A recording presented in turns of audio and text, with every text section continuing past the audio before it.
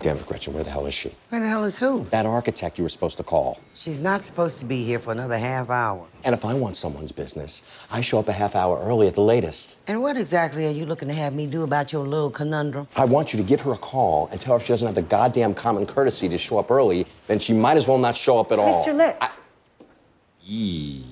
Yes. I'm Tara Messer. I'm here to discuss your remodel needs. My needs? Well, I'm sorry, Miss was gonna be our architect. We no longer need your service. Gretchen, calm down. You are overreacting like a crazy woman. You're hired. I am? Oh, yeah. You're right for the job. I can feel it. Oh, you can feel something, all right. Then why don't we start with what you're looking for in the space? Oh, space. Right, the space. Exactly. What I'm looking for are clear yet unobtrusive boundaries between our offices and the tenants, but it needs to be elegant and organic, or we might as well not do it at all. I understand.